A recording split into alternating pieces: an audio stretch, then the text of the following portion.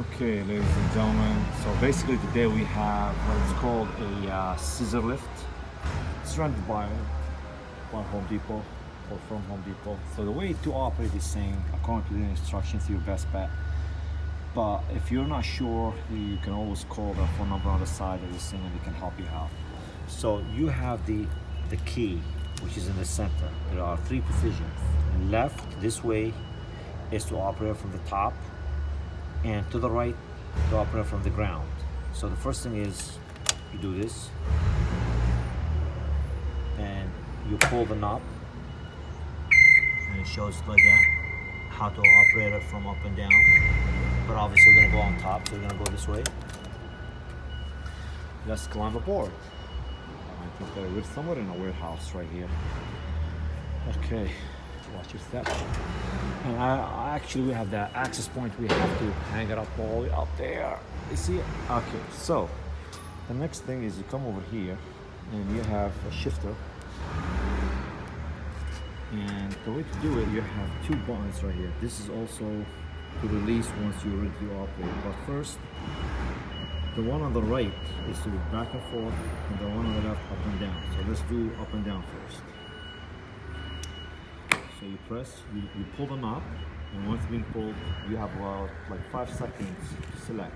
If I select it up and down, and here I am going up and down, see? I'm going down. But if I don't do anything, it's gonna go back to normal, or actually like a safe locking mode. You can't do anything. See? Now if you go up and down, it won't do anything. Alright, let's go up and show you how we do that. So we press this, let's go up. So we're going up. Yay. Okay. So we have this access point right here. Basically, it wasn't working.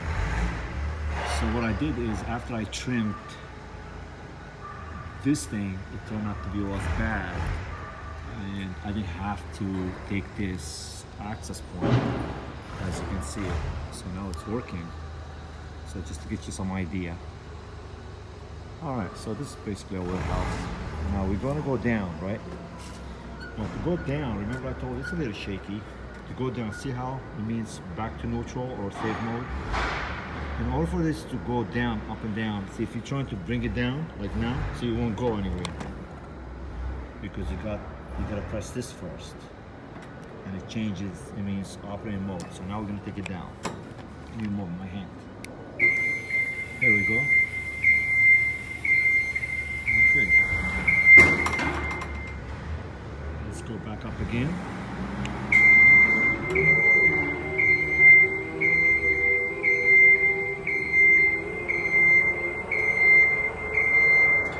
Okay.